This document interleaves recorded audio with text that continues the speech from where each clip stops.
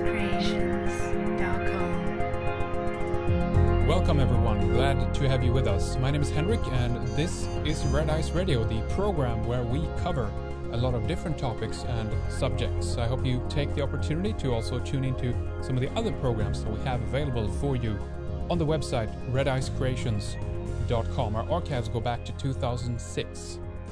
Clif High, along with his associate George Ure, developed the WebBot, or the WebBot project, in the late 1990s.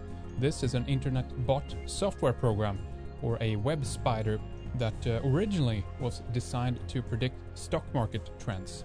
However, it was eventually developed into something different, and now it's claimed to be able to predict future events by tracking keywords on the web.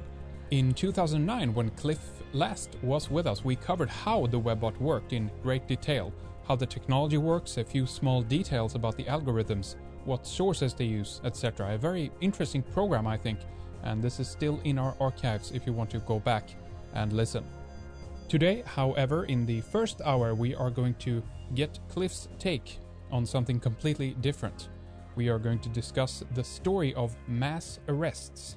If you have been following this, you'll know that author and speaker David Wilcock have been talking with a whistleblower, an alleged insider by the name of Drake, about the US military and the top military brass in the Pentagon and their secret plans to arrest people in high places, corrupt politicians, bankers, etc. Basically, all those who have been subjecting people to financial tyranny. Connected to this story is also Benjamin Fulford, a former with Forbes magazine who have been reporting and writing from Japan about the Yakuza and the White Dragon Society and their supposed opposition to the Western royal families and the Illuminati. Tied into this is also material about the severity of Fukushima being downplayed, and we are going to get Clif's take on all of this and much more. Before we begin here, I just want to mention a few things so that you know what's going on here. The following story that we are going to begin talking about here today is something that I've been getting quite a bit of email about lately. People want to hear more about it. They are excited and curious, and they want us to cover it here on the website, and that is definitely understandable. There are some pretty big claims being tossed around here, if I can put it that way. And if true, these claims needs to be questioned. We need to raise some issues and some points around these claims in order to try to understand them better, I guess that's what I'm saying. But I want to be clear in the beginning that we have now tried several times to get David Wilcock back on the program to give us his take on things. We've tried at 4 different times with one of his contact people, or maybe just the one contact person. I'm uncertain about that, but sure, I mean, that's fine. He's busy, we're busy. It doesn't always work out to connect and get together and do a show about it. So although we want to, have him on here first to talk about it, it hasn't panned out this way. We've also tried to contact Benjamin Fulford many times now without any success so far, to also get his take on things, to give him an opportunity if he's interested in doing so, in sharing his story with our audience here. So we do want to cover it and we do want to talk about it. So today we are going to do that, but we are going to cover it from a different perspective, a different point of view, one that is more critical of the claims made both by Benjamin Fulford, David Wilcock, and Drake, the so-called whistleblower. I wish we could have done this chronologically, if you will, start from the beginning and up, but it didn't work out this way this time. So anyway, we have Clif High with us on the line to talk about this and to give us his point of view on this very interesting and important and somewhat complicated story.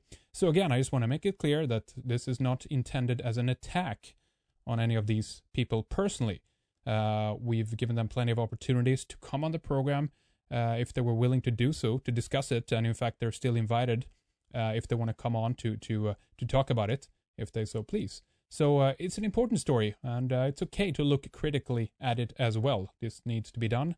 This is simply about questioning the material being presented and the ideas, or rather the approach, I guess, as well. We'll get into detail about this, but and I saw this, by the way, on Clif High's website as well, halfpasthuman.com that he posted kind of a similar little disclaimer there, clarifying that this is not an ad hominem attack per se. This is about questioning the material that we have been presented with. So, with that, welcome back to Red Ice Radio, Clif High. It's good to talk to you again. Thank you very much. Very good indeed, yes. Thank you. There's been a lot of unfolding and a lot of buzz around this story, and we do want to get your take on it. And I guess in the beginning here, you could lay out as much groundwork as you feel is necessary to be able to explain it for some people. The story is long and it's drawn out. It's been unfolding over a couple of months now. There are some much longer than that. It actually goes back several years now with Benjamin Fulford's, I would say, creeping development of the story, beginning with his initial attacks on the powers that be. If I can start right in here, what I'll do is I'll jump back then. And I first became aware of this because I'm a martial artist, and and as part of my work with Half Past Human, on a personal level, I have flags in my spiders that bring me new and interesting stories about martial arts, especially because I'm looking for particular developments in that realm. I had spiders specifically looking for new language combinations relative to the martial arts, and they brought me this interesting thing about this guy claiming that there were 10 million dojos around the planet with 100 million fierce martial artists ready to go out and stomp the shit out of the powers that be. And I thought, okay, fine. I'm a martial artist. I've been in the martial artists from judo at age 11 all the way through various forms of karate, both Japanese and Korean, all the way up into Aikido, and I've been doing this pretty consistently. I'm 58 years old. You do the math, it's been a long time. No dojo I've ever been in would any of the people I have been involved with in that dojo stir themselves to attack anybody on the orders of any of the powers that be in Japan that Benjamin Fulford were claiming were on his side and were going to do this. It's a very complicated story, but you can look at it in two different levels. You can drill in on all the details which are spun out of the mind of Benjamin Fulford, amplified by the inaccurate conclusions and accepting mind, uncritical mind of David Wilcock, as well as the now pumped in information from, my opinion, powers that be via Drake, because they've discovered in their terminology that Fulford and Wilcock are useful idiots and are good mouthpieces for information that they want to have out there with a certain level of emotional histrionics involved. You have to understand that Benjamin Fulford has a couple of claims to fame, which he's used the claim to fame to attempt to claim expert status as a result of that fame. Now, I'm not a real fan of experts. I have no degrees myself, and I don't trust anybody who does because of a whole lot of reasons. We needn't go there. But Benjamin Fulford is saying that because he used to work for Forbes magazine, he is an economics expert. Right. I would tend to disagree. I've been in Forbes magazine. If you want to check, you can find my picture in one of their issues in the late 90s relative to my software called Vortex and a company, which was a precursor to Half Past Human that I was running. And they put me in Forbes magazine. As a result of being in Forbes magazine, I had to investigate it. Bear in mind, I'm not an financial or money aficionado. I came into all of this kind of stuff through the software and science world, and sort of stumbled into this component of reality. And so Forbes magazine calls me up. And they say, hey, we want to put you in there. And I think, oh, Forbes, yeah, that's right. I've got this image in my mind of Forbes magazine equaling something like an American version of The Economist. And that could be no further from the truth. I mean, it is the opposite end of The Economist. It's the People version, People magazine version of the economics world. All they do is take your picture, pump you up, pimp you out, and slap you in there with a few hundred other whores for all of the other Wall Street guys to try and come and feast on you. And that's the whole point of Forbes magazine. All they do is collect information. They are not an intelligence outfit. They are an information collector for other people to come on in and eat up. Quite literally, they're part of the predatory capitalism thing. But so Ben Fulford, all he had to do was to be a personality spotter, not in any way an economics genius. So it's not surprising that the scheme or idea that he's presenting in my mind is grossly inaccurate in its view of reality.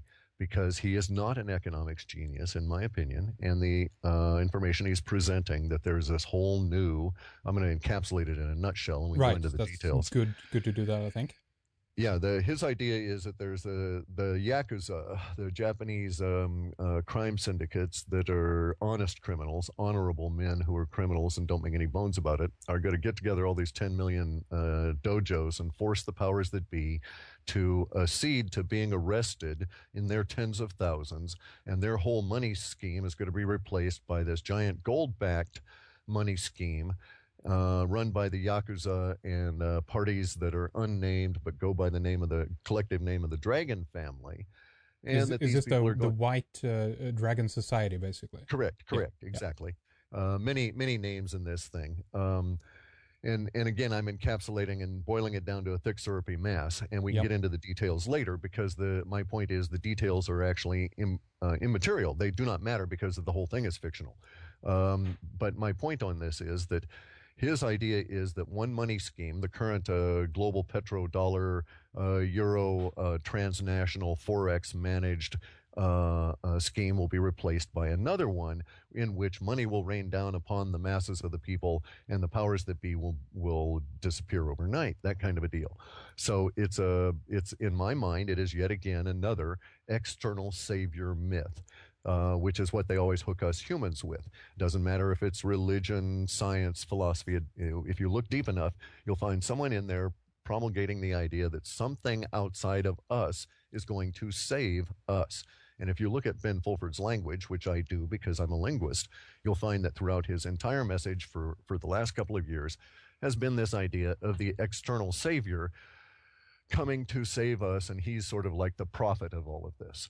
Now, what has occurred is a relatively common phenomenon, and that is that someone with an uncritical mind and also a certain amount of fame, and that's David Wilcock, has latched onto Ben's story. Now, we have to understand that David Wilcock is not ill-meaning. He's not mean-spirited.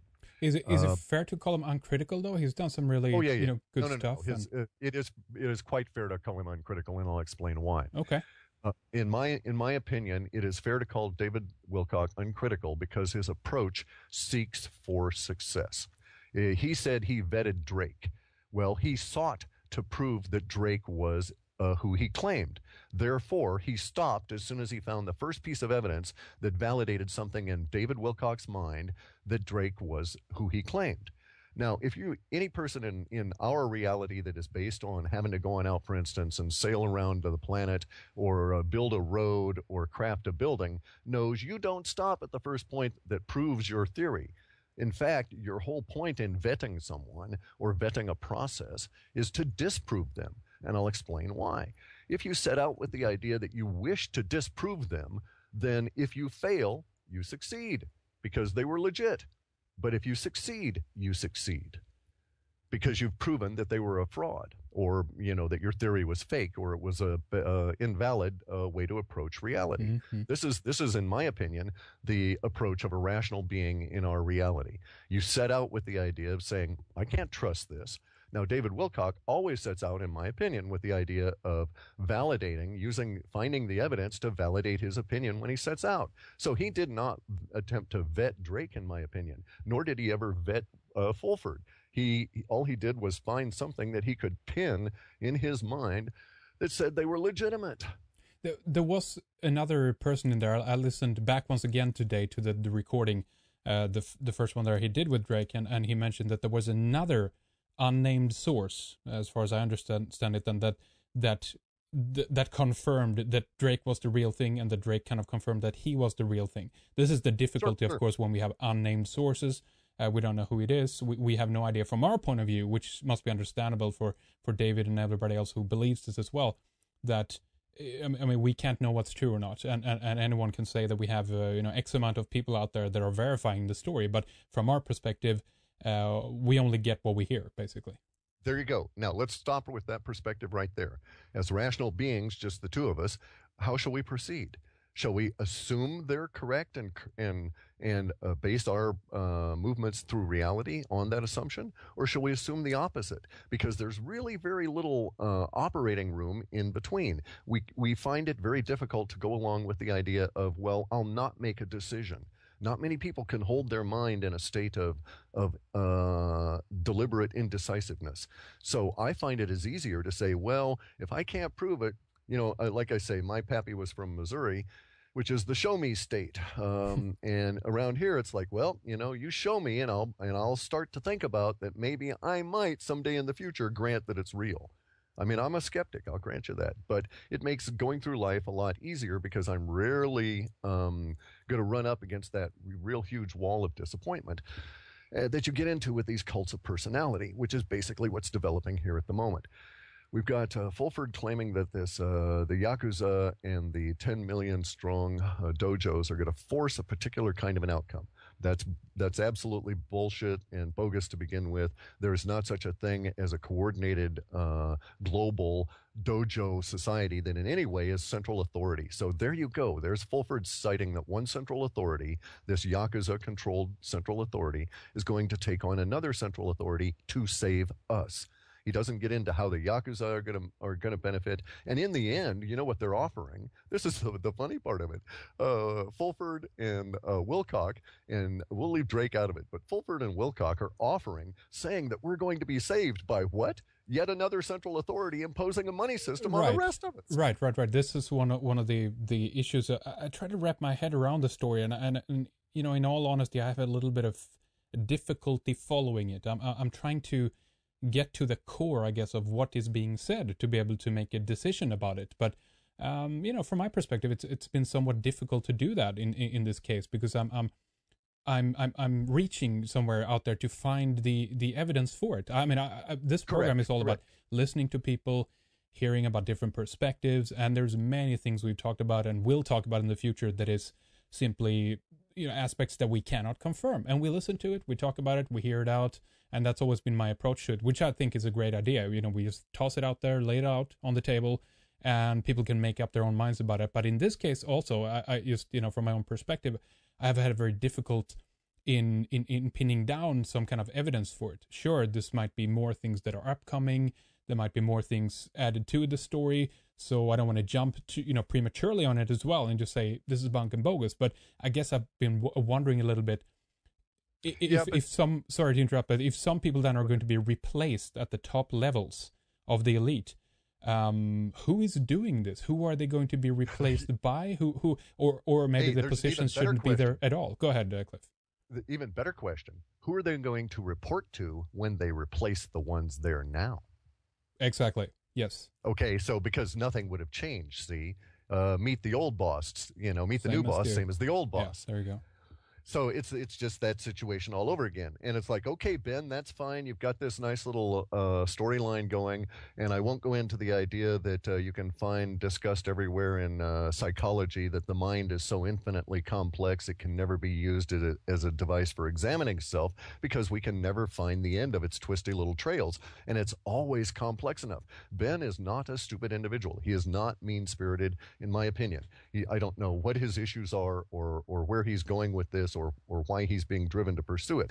I think I kind of understand what happened to David Wilcock and how he got caught up in it. The Drake person is I think he's a tool in a lot of the different meanings of that. And he's welcome to call me up and dispute any of those if he wishes. And he's also welcome, if he wants to, come on in and be a mean bastard, and we can get physical about it if he thinks I'm insulting him. But I don't find his participation in this to be benign. I'm a linguist, and that's how I'm coming at it, is from the language that is expressed. Right. I could go through and detail all of this and explain it all out to you, but I'm just giving you an encapsulation on it so we can get a little further. The idea that they are expressing, though, at its core, repeatedly, no matter what evidence may be propped up or proffered, in the future, remember, their idea is that one corrupt system will be replaced with another corrupt system. And bear in mind that the people that Fulford is holding up as his examples of the shining light of everything here are backed by the Yakuza and the White Dragon Society, both of whom are criminal organizations. Now, I grant you, personally, as a decrepit old bald bastard here in the Northwest, I've got no problem with the Yakuza. From my viewpoint, they're honorable individuals in this reality. Same thing with Tong members. They have they make no bones about their formula and basis for reality. They are not attempting to in any way trick you duplicitously the way the powers that be are, who are criminals as well.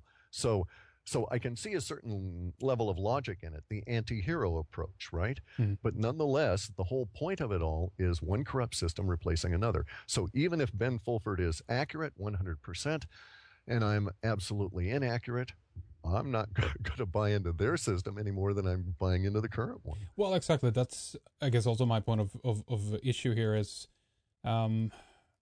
we're still not in a system then which is where we have freedom for all. I guess what I'm getting at is I'm not doubting that obviously the elite, the power in charge, have their own criminal ways and that they on their own level kind of don't deserve to be tossed out of the position that they're in, because it's a great disservice to all of us. But at the same time, if this is done by another similar force, what has really changed at that point? What Correct. You'll find very few people that lived through the process who would say that Mao taking over from Chiang Kai-shek was a great thing. Yeah, it's like arguing, well, it was bad enough under the Romanovs, and therefore it was better under Lenin and later Stalin, and there's some people who would actually argue that is the case as well. Yeah. So now there's my real bitch on all of this. The reason that I even spoke up, because I don't really care what kind of a story he's running. I'm not believing it. I'm not buying it. He's not getting any energy from me, so it's not a big deal. But then we ran into a couple of issues here. Enough people that seem to give a damn about what I say were also listening to him, that they asked me, well, what's your opinion? And I had kept having to repeat it often enough that eventually I just wrote it up and put it on my site.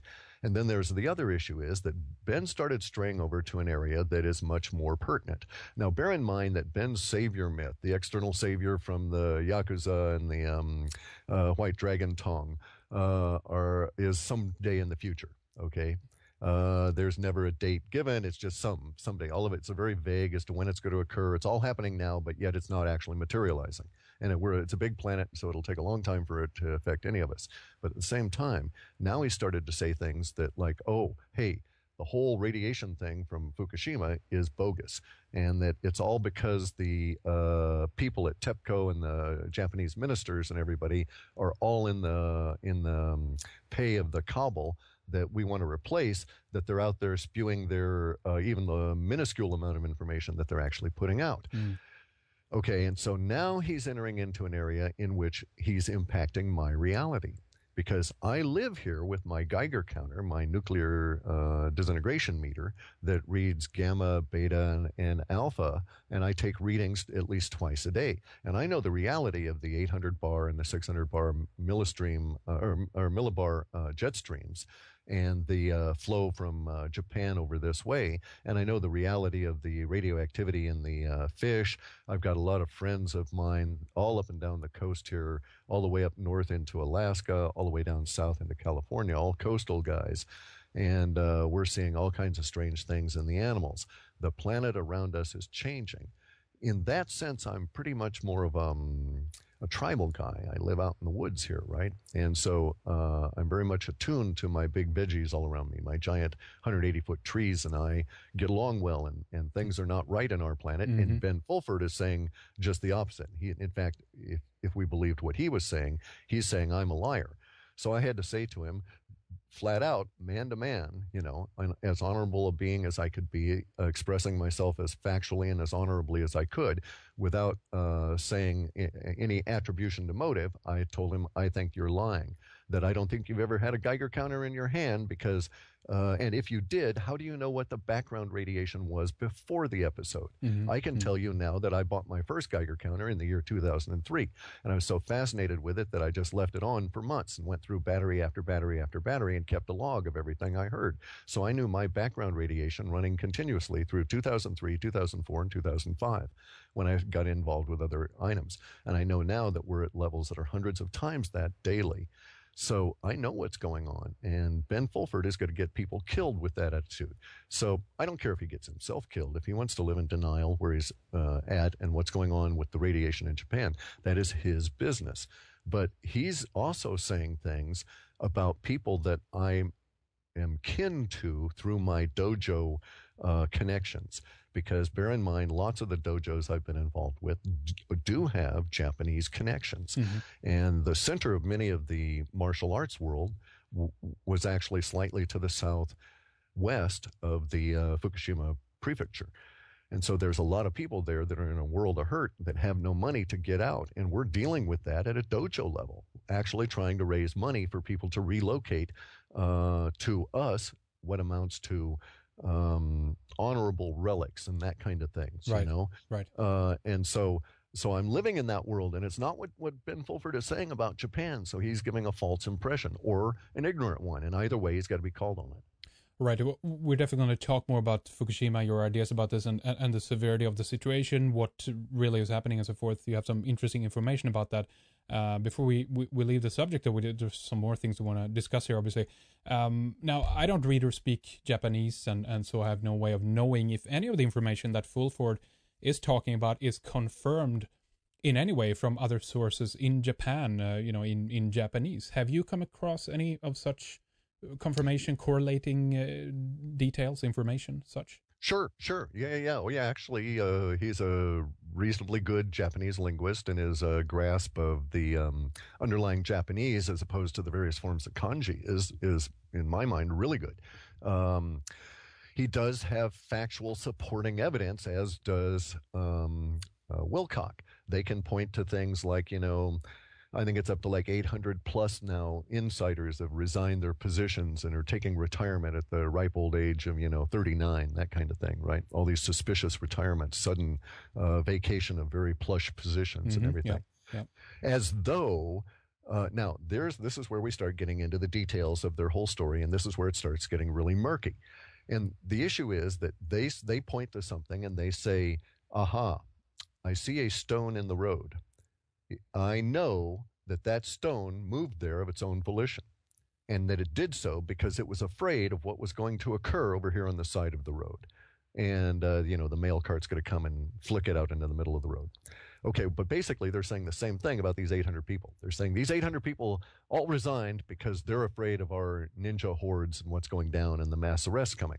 I would proffer that these 800 people are part of the elite. The elite are deliberately crashing the system, which we could go into the cycle of that. Every 20 years, you poor fellows in Europe should have wised up and seen our experience. 20 years after we let in the Federal Reserve, they crashed it and they raped the country. So it was a Bohica, bend over, here it comes again time for y'all. And so, if we let the central bankers get into the Middle East, 20 years from now, they'll rape the Middle East and own all of their land. And as soon as the central bankers get into China in a big way, 20 years later, there won't be a Chinese thing left there. It'll all be owned by somebody in Israel. So, it's just one of those situations. The economic structure that is being proffered to us, especially by on either side, by Ben or by the powers that be, are all basically unsustainable. Now, what I find interesting about the whole problem with Ben Fulford and the other part of that stew is the offers of money for everybody, free. He's actually used terms like, money would rain down on Europe. Yes, and it would solve the Greek problem. And what they fail to understand is the basic underlying principle that we all operate on. And by the way, they have factual information. There are trillions of dollars of bonds, U.S. Federal Reserve bonds, supposedly secured by gold that were indeed legitimate. This is the same scam that hit Germany in the 20s, though. okay, when their central bank crashed them. There were all these bonds that were suddenly appearing that were people were trying to crash or cash. Basically, the scam is this. The Federal Reserve Bank goes over to China at the time of a war that they engineered going on, World War II, and they say to all these rich Chinese, you're going to be overrun by the Japanese here.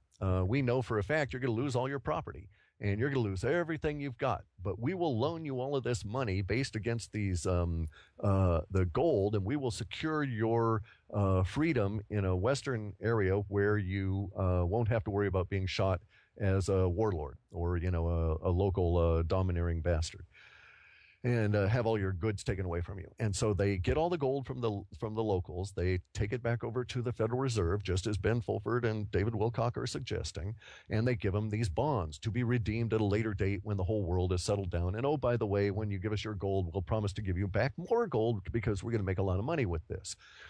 And that itself is a scam. What everybody fails to recognize is, okay, let's stop and state that Ben Fulford at one point is actually saying that the Federal Reserve is an honorable institution, which is bullshit, because Ben Fulford and David Wilcock are saying that the Federal Reserve stashed this gold. What they don't understand is that there are people that do assays of the various minerals on the planet, and they can tell you down to basically the tonnage level as to what percentage of the crust is this mineral at this point on our planet's developmental history. Now, I maintain, as an aside here, that the expansion of the planet changes those ratios dramatically, and we're in one of those periods right now. Mm-hmm. But nonetheless, the premise is that Ben Fulford and David Wilcock think that all the gold that the Federal Reserve stole from all the Asians in World War II, especially the gold stolen out of the Philippines, is stashed somewhere in big caves. And they're willing to listen to anybody that says that they've been in those big caves and they've seen these caves because they want to believe it. The real fact of the matter is the Federal Reserve had that gold. It did issue those bonds. And what it did was it sold that gold as soon as it got its greedy little hands on it. And then later on, it conned somebody else that it sold that gold to out of that gold and sold it all over again. And that's part of how it works. That's the whole banking scam. And if you'll note, there's a specific level of tonnage of gold on the planet, and all it does is change hands. Now, they do have accuracy. Getting back to the original idea of do they have evidence? Well, yeah, there is evidence. There are these bonds. But then, to a certain extent, they're saying, yeah, there's evidence that the feds are crooks, but we know they're honorable because they stashed that gold and it really exists somewhere.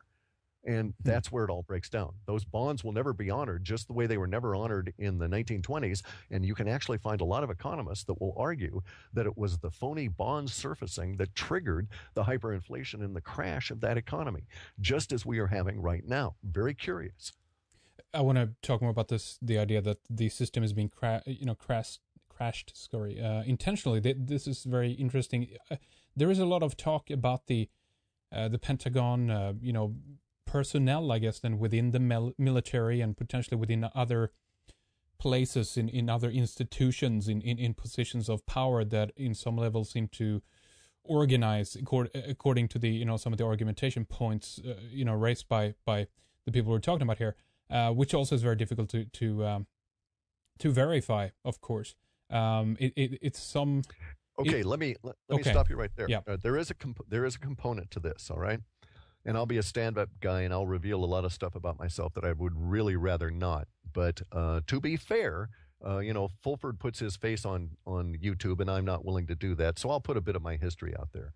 Okay, Fulford and Wilcock are claiming that there's a lot of guys in the military that are going to run out and arrest banksters and politicians and throw them all into basically what amounts to some kind of a trial. And we'll have show trials just like we did with Stalin and this kind of thing. And it's going to all happen without a revolution. And it's going to all happen, and these individuals are going to tell Ben Fulford and David Wilcock specifically ahead of time so that they can inform the rest of us. Warn and say, stay calm, it's all right, it's okay. Exactly. Right. Okay, well, that's all bullshit too. My dad was a lifer in the military, okay? My dad was inducted into the U.S. military prior to the Korean War through the draft process as a result of being displaced from Missouri, where his father killed himself when my dad was age 6. My father blew his head off with a shotgun in front of the family because of what the banksters did to him. So there's a bit of personal history to tell you why I have this anger. Okay, now my dad, later on in life, was displaced yet again because of banksterism, and goes into the Korean War. Okay, from that point on, he's a lifer in the military because he's found his niche. He's a warrior. I'm a warrior. I mean, it's in our birth patterns. He chose one route. I chose another. I wouldn't go into the military because I realized what the racket is. But let me take up to sort of a modern day kind of a thing. My father was good at his job. He got to the point where he was taking over regiments. He was like a regimental commander, brigade commander. I mean, he was a lieutenant colonel. He got promoted, field promotion from enlisted in Korea, and then took over and saved all these people. They wrote him up, this kind of shit, right?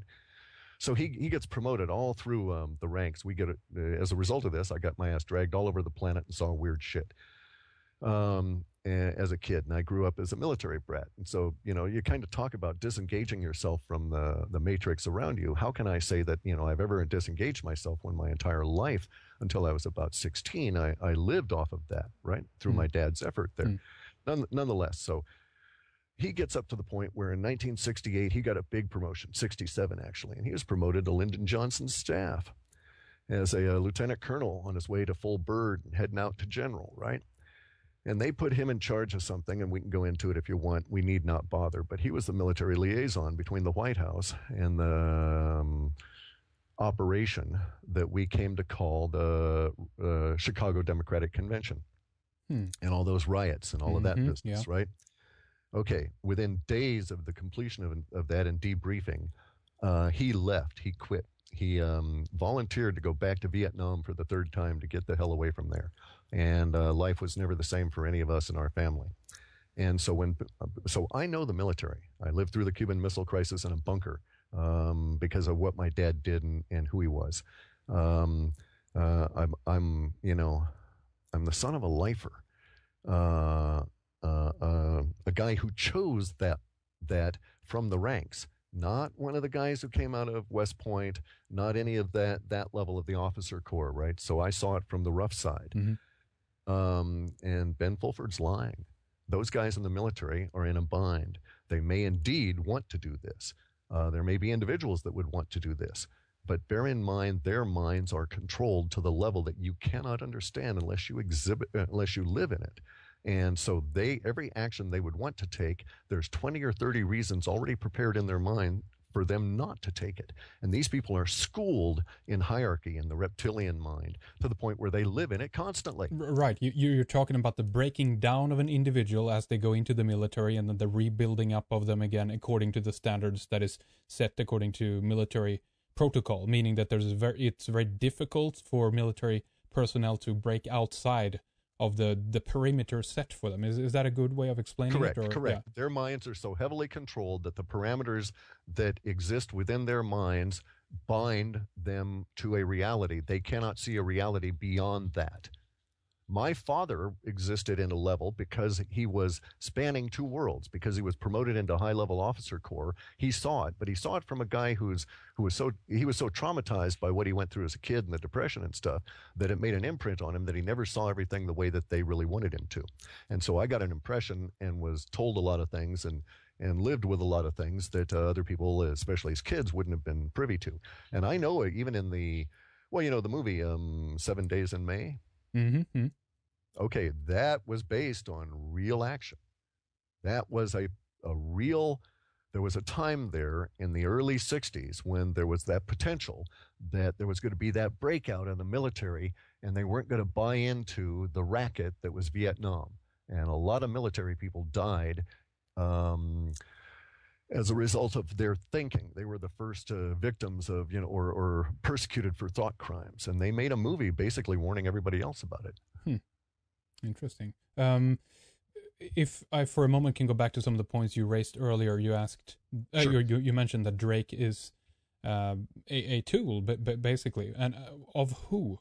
Do you have any idea about this? I don't want to speculate. You can say Montauk, you can say MK Ultra. They're just labels. It's like I go out with my night vision goggles and I see these things flying around. Some things I think are human-made, but who made them? Couldn't say. I can't see labels on those. I can't see any insignia, but I know they're there, and I know they're out there doing things. So Drake's language betrays the same level of control that you would see in a denser, grosser form in the people that speak for the political parties. He is speaking on an agenda, on talking points that have been delivered to him. I know this from the manner and the words chosen for his delivery of those talking points. Can you give me an example of that? I'd rather not at the moment. I may write it up, but I'd rather not because it might betray something I'd rather not. Okay, let's follow. If you wanted to go and listen to him, though, or read a transcript, that's even better. Read the transcript, and every time you feel an internal discontinuity, and as a native English speaker, I feel it. I don't know if you would, but anytime you feel an internal discontinuity in the way the language is being presented, then you know he's stepping outside of his real personality, and there's many of them within the first 10 minutes. Well, I felt this throughout the whole thing in a way, because again, I just go back to that initial point. I mean, I've been doing this radio show for a while. I listened to quite a bit of information pertaining and surrounding these kinds of topics, and I just, again, had a very difficult time of actually pinning down what is being said here. I mean, can we get to the point kind of thing? And it could be me. I might be impatient.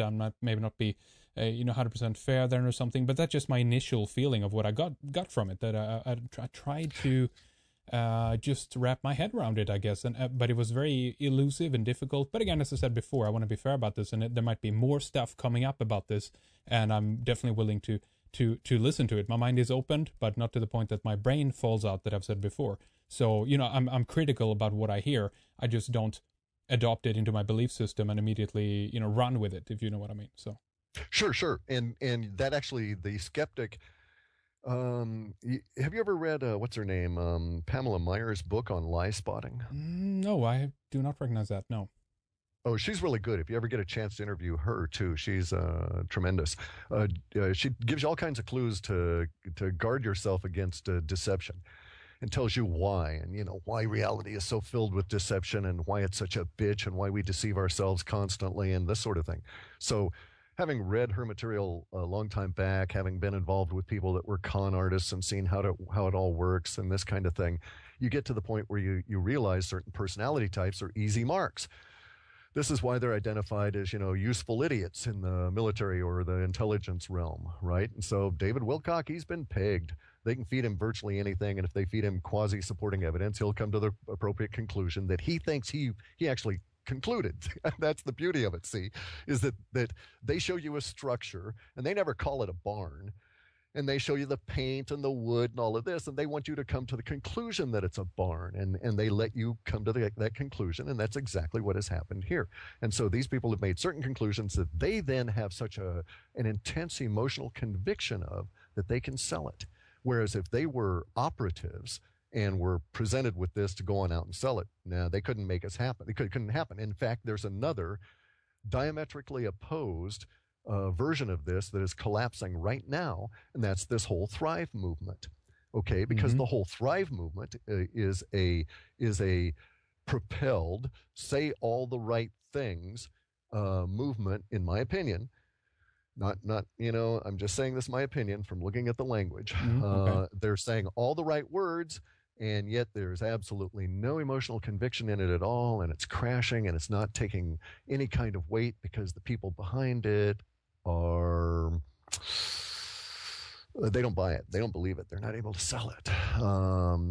It's a collective work. It is not a point of individual passion. And you need that individual passion anymore to be able to sell things these days, because people don't buy the idea of collective works anymore because of the nature of the change of individuals ever since the internet came on, and that's a whole other discussion.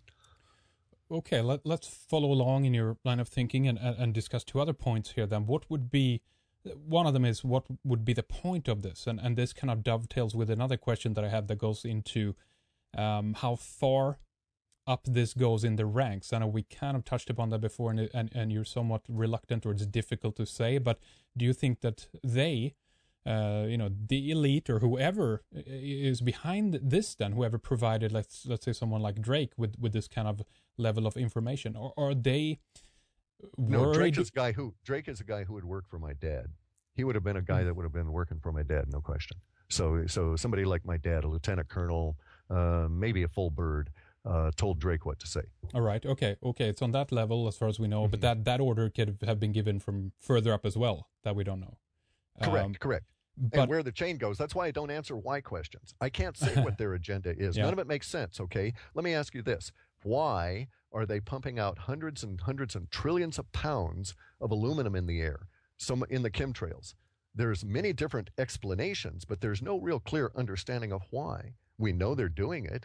It's almost undeniable anymore by anyone other than the willfully blind. And it's actually gotten to the point now where our biosphere is dying. We have a local tree around here called the madrona that is dying as a result of aluminum poisoning en masse.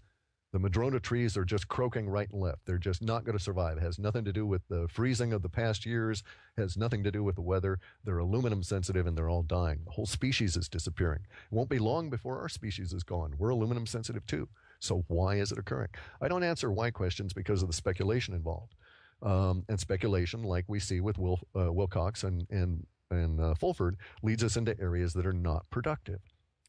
Of course, but it does imply something. It probably means something, but the fact is that we can sit here and speculate and say all day what that means, and even come up with scenarios that never was on the on the agenda to begin with. But correct, and that's why I annoy the crap out of my wife and people like George Ure, is because I don't like to think that way. What I would rather think is, okay, I see them doing this. I see them polluting my environment with aluminum. How am I going to respond?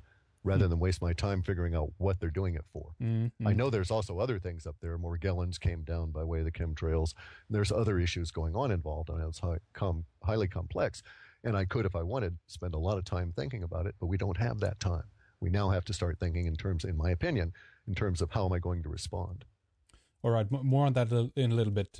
What I'm getting to here is that, or what I want to ask you again is, do you think that it means that whoever gives the order here are in some level afraid? I don't know if that's the correct word of grassroots movements, that they do want to try to destabilize this. I mean, inherently, I'm more suspicious, Cliff, and this is what I'm getting to, that we have a number of things unfolding throughout the last couple of years here. Occupy movement, WikiLeaks, Anonymous, that are like, whoa, wait a minute. These are big organizations in a way that are vastly changing the geopolitical landscape and people's minds out there. And so I take a step back and just look at this and say, wait a minute now, who's behind this? Why? Okay, right. Go that's ahead. What I would say is, that's what I would say as well. Okay, the who's behind it and why. But actually, let's dispute first off. Let's not make I'm very self-critical, okay? I can barely stand myself as a human, let alone anybody else. That's why I'm a hermit of the woods. And that's quite true. That's quite true. I'm extremely self-critical, and that's why I'm very annoyed when I run across people like Wilcock and Fulford, who are very talented and could be great beings, in my opinion, but they're not self-critical, and so they don't analyze themselves and their own motivation and stuff. But that's another side. Okay. So the nature of what we're doing, though, is you're making certain statements that are not true. WikiLeaks hasn't changed the nature of our reality. Okay, it came off. It has a big splash. It was a nice show for a while. There's all kinds of drama involved. What's the net result? Ain't shit. We haven't heard anything that changed anything. None of it went to any level of fundamental change. It was all at the same kind of fake change that the minions and Obama and these kind of people keep pumping out. And that's my point. That is my point. That it's a fake truth. It's a fake kind of revelation coming to us. But go ahead, Cliff. Okay, I was just going to confirm that, you know, and then when I go back and I finally say, okay, what's going on here, because I expected more. Bear in mind, I had these guys pegged. I knew that we were going to enter into a huge period of release language, and I got all kinds of shit from the world for saying so months in advance. And that release language jumped me. It started 3 days earlier with the launch of that ICBM off the coast of California, and then we hit that 63-day period where WikiLeaks came out, and we had all the brouhaha. And I expected that it was real. And then I discovered, oh, man, I'd been sold a bill of goods, in a sense, because as a person, I read the data, saw the forecast, but I actually thought there was something underlying it as opposed to just the big propaganda brouhaha to keep us all distracted. Make sense? Okay, so I was my own victim. So I'm saying let's not be our own victim here. And so I'm agreeing with you. Both of these things, the Occupy movement and this kind of thing, Not the solution. They're distractions. WikiLeaks is a distraction. If WikiLeaks comes on out and tells me that they murdered Pope so-and-so and they did this for this reason, and that the space alien agenda has been involved in the Catholic Church since back when, and every single one of these military patches that we see in the NASA things that have green eyes go directly to the space aliens that are controlling the intelligence agencies out of the Navy's largest intelligence base, which is in Kansas. Then I would say, okay, WikiLeaks is starting to tell us something that is useful, that is meaningful.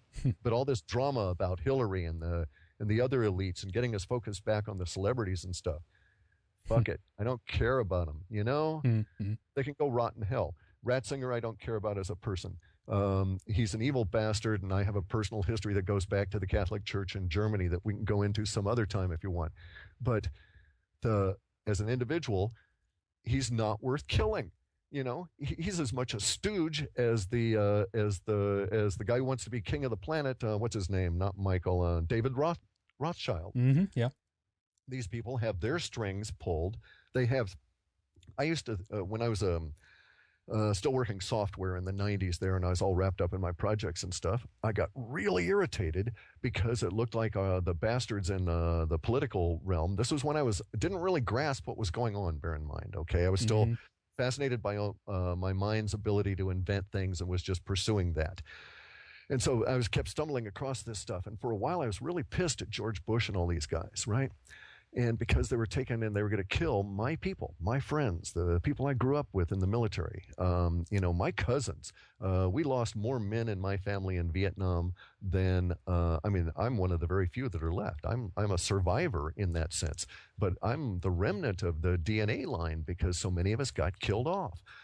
And so I have this personal thing about these individuals being thrown into harm's way when they are just brilliant, creative people that can go on out and we could fix the damn planet if we weren't focused on killing somebody on the other part of it.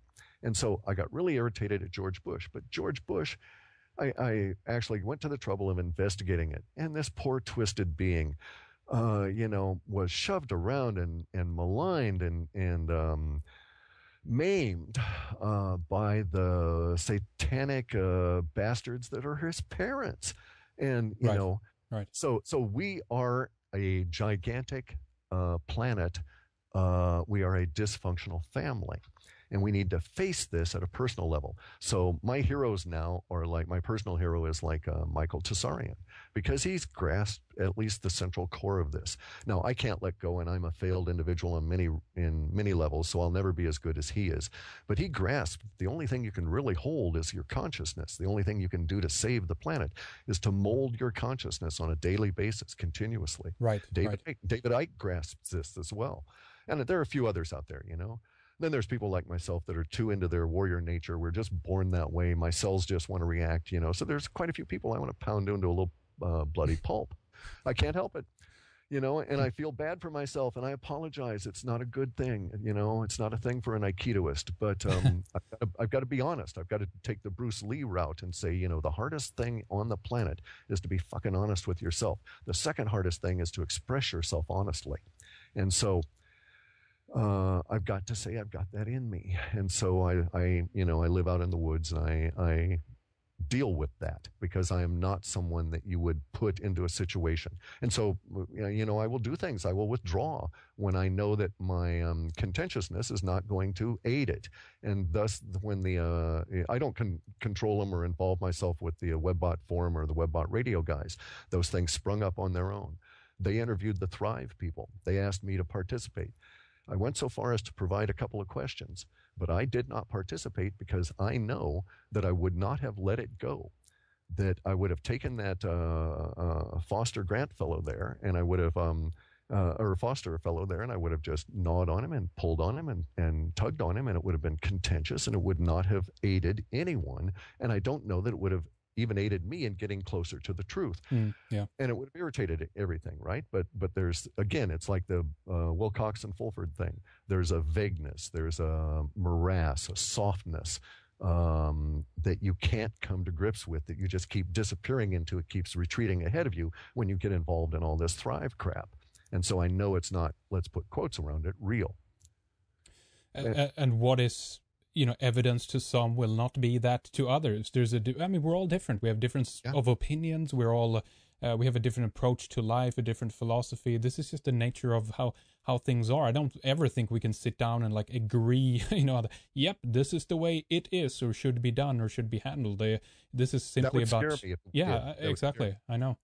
Because then I know we'd be absolute mind controlled Borg slaves under a central authority. What I really like is contention, aggravation, release language, all kinds of crap happening all the time everywhere, such that nobody really has a handle on it. So I know that the political parties, they're criminal gangs being run by a guy at the top that says you all do this, And the media, let's call them what they are. They're propaganda whores, That's right. And boy, they get rewarded really well. It's like, okay, Wolf, you and the guys over at Fox News and stuff, enjoy yourselves. I don't want to be dark and foreboding and stuff, but you're not real individuals, and you will discover this when you die, and it's just not a good thing.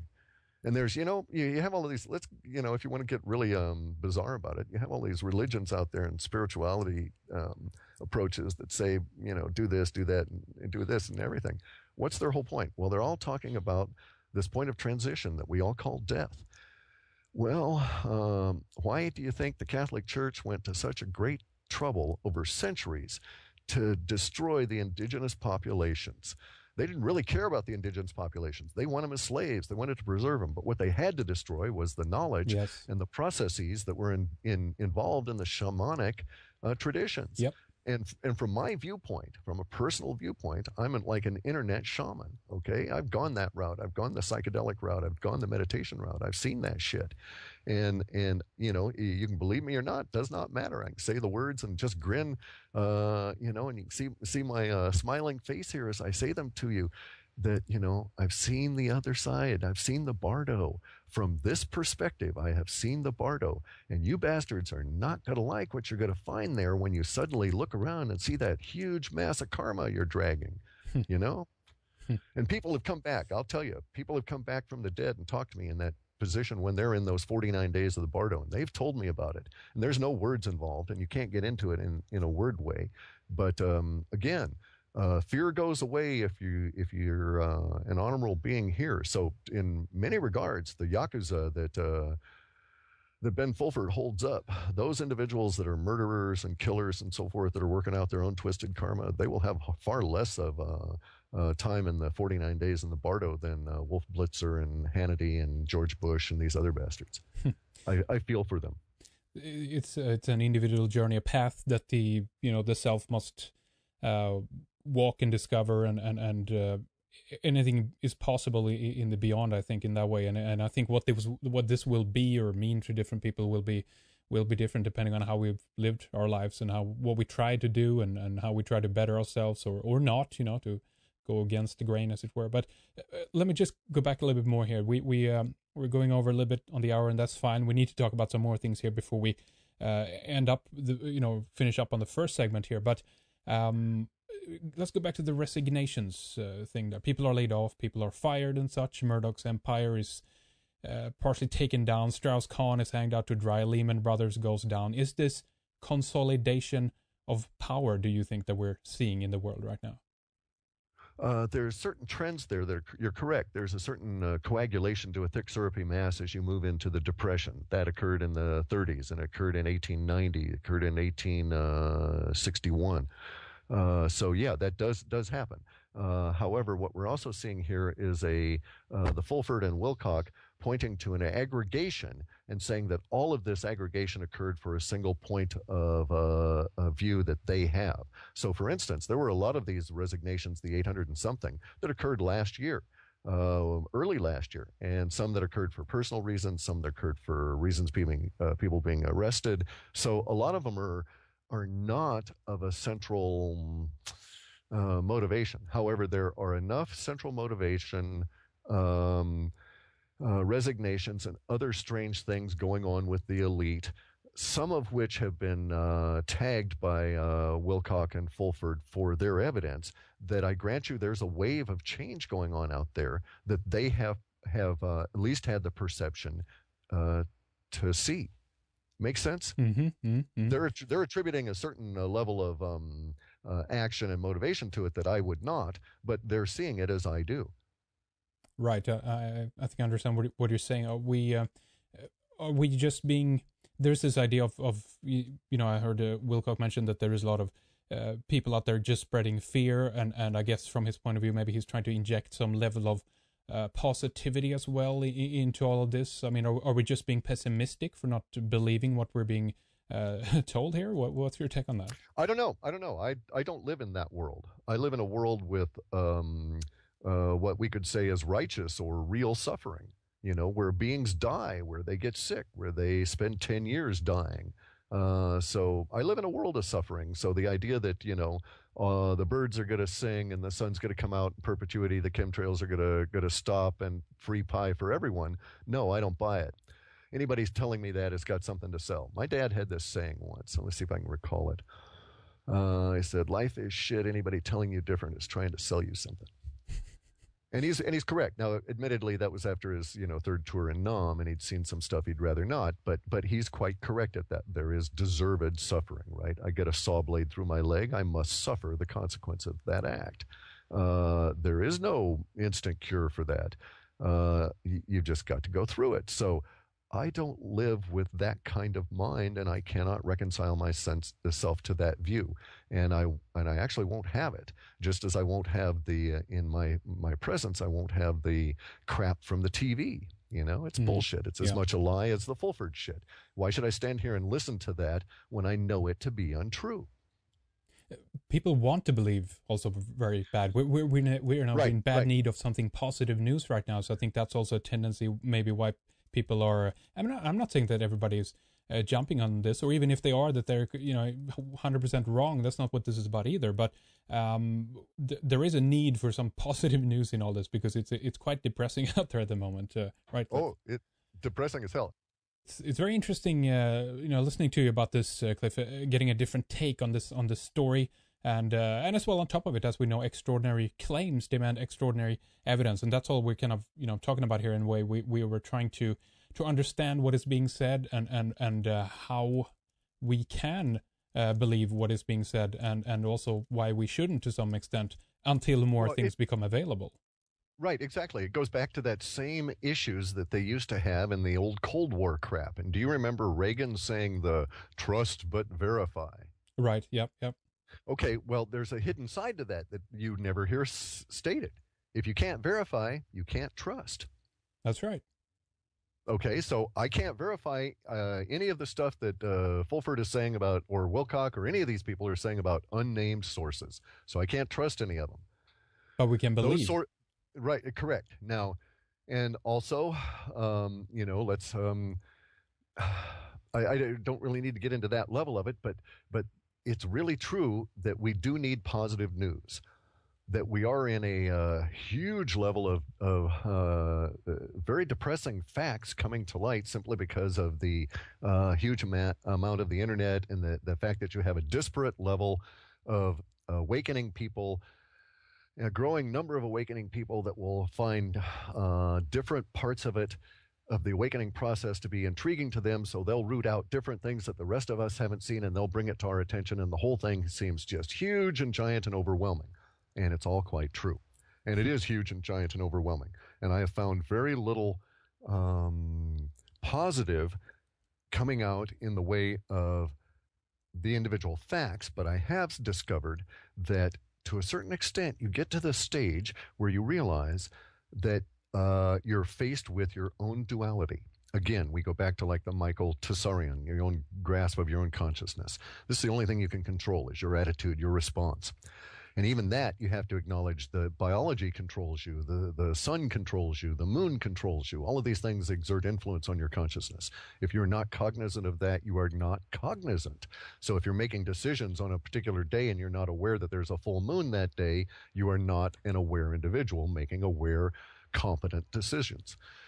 And so if you get to that point, then you realize, maybe, just maybe, there's a possibility that the universe is indeed unfolding as it should. And that my task is to reconcile myself to a level of acceptance as opposed to flogging it to death. Okay? Yeah. And this is a very, very, again, going back to the Bruce Lee thing, because here you come back to honesty at a level that is internal. And this, I would maintain that you could have an honest con man. You could have a guy who lies to the world every single syllable he says, but is inherently honest to himself because he doesn't lie to himself, and that would actually be an appropriate response to a planet filled with deception. That wouldn't be an enlightened individual, because the enlightened individual would not fear being honest in the face of all the deception. But we must come to a way of, as you say, reconciling or discriminating to the oppressive mass that is coming out now and will continue to come out. Believe me, we have not even scratched the surface. I know stuff that makes me weep. I'm a 58-year-old guy, and I'm pretty tough, right? And I've been turned into an emotional basket case by the stuff that's coming out about what the Catholic, Anglican churches and their master, the crown, that is to say the queen and her husband, have done to the indigenous population just north of me here in British Columbia. And I won't go into the details there, but they closed down some orphanages up there. And the Catholic Church did everybody a huge favor before they closed down the orphanage. They had 20 feet of soil hauled in to cover up the entire grounds of the orphanage, 20 feet thicker. Right. They had layers of cement poured into the basements of those buildings. And they had real good reason to do that. This kind of stuff, this level of knowledge, cannot, in my opinion, you're not all that human if you're not affected by it. And I don't know that I want to know you if you're not affected by it. So we are in an oppressive state, but there is something we can take out of this. And that is that I have not willingly participated in any of this as an individual. I may have willingly, as an individual, participated in the structure that allows such things to exist and continue. But from the point of my discovery of that, I no longer participate. And so I can be honest, and I can have acceptance. I can acknowledge my depression. I can get a certain amount of resolve out of it. And I can seek for what happiness has allowed me in this universe. But I, as an individual, have never assumed, probably because of the tortured nature of my own childhood, that happiness was offered to everyone, or was that everybody deserved it. Or not deserved it, but, that the planet was supposed to deliver it. Makes sense? There's a lot of people that are sold that, 1950s around here, in the 60s in the United States. I didn't live here in the United States then, so I wasn't influenced by the TV, but I saw that stuff later as reruns, and it's like, wait a second. They're telling you here that, this whole 1950s structured cube world is basically the same crap that's in the Catholic interpretation of the Bible. And by the way, if anybody really wants to hear what the Bible actually has to say, there's this marvelous guy out there, Mario Biglino, who was paid by the Vatican to translate the Bible from the actual source material. And he translated 23 books of it. And then one day he found out what they were doing with his translation and said, enough, he's not participating, and they canned him. But talk about a linguist. This guy is just beautiful to listen to, even if you don't understand a word of Italian, just the passion in his voice. But he's out on YouTube, and you get a real understanding of what's been going on, of what's happening here. And we need something. I grant you that. I'm not the person to ask for that, because my role on this planet is not that. I'm more on the dark side. It's very difficult when we're being when we end up in these different isms that promise us a certain set of experiences as we come to this planet. I guess I could say that everybody deserves this or that. It's the same thing with socialism, that they offer you some kind of egalitarian paradise. It is not equal in that way, and there's nothing, as far as I know, that says that life is supposed to be just. It doesn't mean that humanity shouldn't strive for it and be fair and all that, but as we come here, there's no instruction about that, as far as I'm concerned anyway. But what about the argument then that thoughts, intention, and what we choose to focus on creates reality? If we only focus on negative aspects, this is what is going to manifest itself in our lives. We're going to end up in downward spinning spiral because of it. And so on.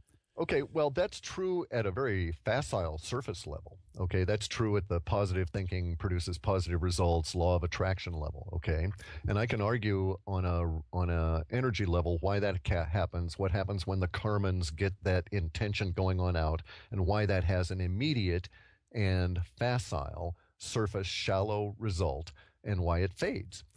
And none of those are really pertinent because anybody who cares to try the experiment cannot keep it up. They can't have the law of attraction continue without it resorting. Well, basically, you're talking about the same thing that the powers that be do, but they really know what's going on. You want to have that law of attraction stuff work. You want to have it continue and supplant and have universe provide you with glory, riches, wealth, and everything you want.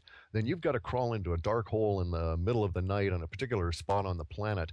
With moss and darkness around you, a barely flickering candle, and you've got to take out a knife and you've got to cut an infant open and consume part of that being. And you've got to do it at a particular time under a particular ritual situation. And most of the people that do that, we call the elite. And they can work it because it's that level of magic. So intent... I could also argue that, okay, that's bullshit on one level because you can't tell me what your next thought is going to be. You can't tell me when you're going to have an aha moment. You're not going to be able to tell me when you're going to be able to have a burst of creativity. Therefore, you're not in control of your own thoughts. And it could be argued that you're merely a standing wave receiver with specific frequencies and tunings so that you will receive specific kinds of thoughts. And so I had the idea to form the series of software programs that led to the creation that George Ure called the web bots. And you didn't because I'm tuned that way and you're not. You had the idea to be a really cool red ice guy because you got that tuning. And the guy 4 desks over from you who may have had close to it is working for you. So we have that idea that the decision to move your arm comes from somewhere else. We actually don't have any free will. This is just, we're just based on the impulses. Go ahead. It's much more complex than that. Much more complex than that. You have to understand that you don't control where your mind does not, at the level of consciousness, as far as your little c consciousness in your body is concerned, it doesn't control where the skin ends and the atoms of air begin. Okay, so you're not in control of your body. You have no absolute control over that. The most you can do is to these crude levels of control of feeding it or not feeding it, breathing or not breathing. And even then I can argue you can't not breathe. But you could not eat yourself to death, okay? So you'd have that level of control. But you couldn't say, when I get up from this chair, I'm going to take parts of the chair with me. But there is no distinguishable difference between the atoms of your butt and the atoms of your clothing and the atoms of your chair. And so if you really were in control of that, you'd constantly be having to filter out the stuff that would intrude on you. Now, as a shamanic energy being here, I know it's much more complex than that. And I know, for instance, that eczema is a condition of disturbance within the energy body that can be corrected, but arthritis is in fact, at least the kind that I have, non-rheumatoid, but rather what they call inflammatory arthritis, is an invasion from an energy parasite. And you can control some aspects of that invasion of the energy parasite, but killing it is a bitch to get rid of it 100%. I've actually been able to do things like reduce visible nodules and distortions in my joints caused by this energy parasite and isolate it to a couple of joints, but I've not been able to kill it. But I was able to cure 100% eczema that had existed for 20 years once I caught on to how all this stuff works. Further, I was even able to describe it in such a way that a woman told her 5-year-old daughter, I believe, how to do it, and she was able to cure her own eczema just because she was so innocent. She didn't know better, and so she meditated on it and figured it out and cured it. So the world is not as we are told. The idea that you can decide I'm going to have nothing but positive, harmonious thoughts is bogus. I would defy that. And in fact, such a state of continuous bliss is not life as I would describe it. Life requires necessary suffering, ups and downs, continuous, disharmony, if you will, and struggle. And that's the point of it. Now, you can get into the Buddhist level where they say, well, there's the universal consciousness, the grand universal consciousness, and all the shades of consciousness down to the thick, syrupy mass that is the condensate that is your body. Because your body is also conscious, independent of you. It will keep breathing even if your consciousness is separated from the body under certain circumstances. So drugs only separate your consciousness so far, but I know people that can meditate so much that they can drift away so far that they won't breathe without a minder. And so you've got to get them back to the level of their body. So they have really good consciousness, much greater than the anesthesiologist could deliver. So I'm sorry, I just don't buy it. You know, All right. yeah, I could do that. I actually have faced the choices. You know, shall I take this path or shall I take the other? And I chose to go the dark route because of certain things. But I could have done the intention route. I could have done the intentional sacrifice and gone the media propaganda horror route. I've had that offered to me and had it presented, and it wasn't attractive to me, so you know it was a waste of time for me because of where I am and that kind of thing. But because that was exposed to me and I saw it, I know how that works, and it's dangerous, and people need to be advised of that. It has blowback. All right, interesting, really good. And now I want to get into more detail about Fukushima in the second hour, but I know that there's something you want to kind of detail here before we wrap things up with the first hour. So let's do that right now then, Clif. Sure, real quick, and I really appreciate your hanging on for this. But because we can go into all the reasons I've had troubles with the data and so on later on, but I have 2 points of interest about Fukushima. And let's just say Fukushima and or also other nuclear events. And I have 2 particular dates, and they're July 10th and December 14th. The linguistics that I have for July 10th indicate that we're going to have a big shock, an energetic response, a giant noise on July 10th relative to the nuclear situation. So my mind at this stage is pegging that to Fukushima. There are some indications that Fukushima is involved as well, but I don't have a surety just yet because I'm early in the process. I also, though, do have a temporal echo for whatever occurs on July 10th will either reoccur, be abated, or be controlled on or by very close to December 14th. The word that's associated with the December 14th occurrence is resolution. Not in a good way, though. And that's basically because I've been asked, was there anything in the data? I thought I would get it out in this portion of the interview, and I thank you very much for that. Absolutely. Well, we're going to talk more about it, obviously. The website is halfpasthuman.com. Where do people go to find out more about the analysis that you guys are doing there? If you go to the upper right-hand corner, you can see about our processes and practices. They've got a column of various rants and raves and other sorts of articles, some of which you can pick and choose, some of which have good stuff in them, and others I'm just blowing off steam. And then we have our reports, and if you're desperately poor and you're a regular human and you can't afford it, you can always ask us for a report and we'll send it to you for free. But please, everybody needs to bear in mind, we've just discovered how egregiously we've been ripped off by these giant corporations that were circulating tens of thousands of copies of our reports.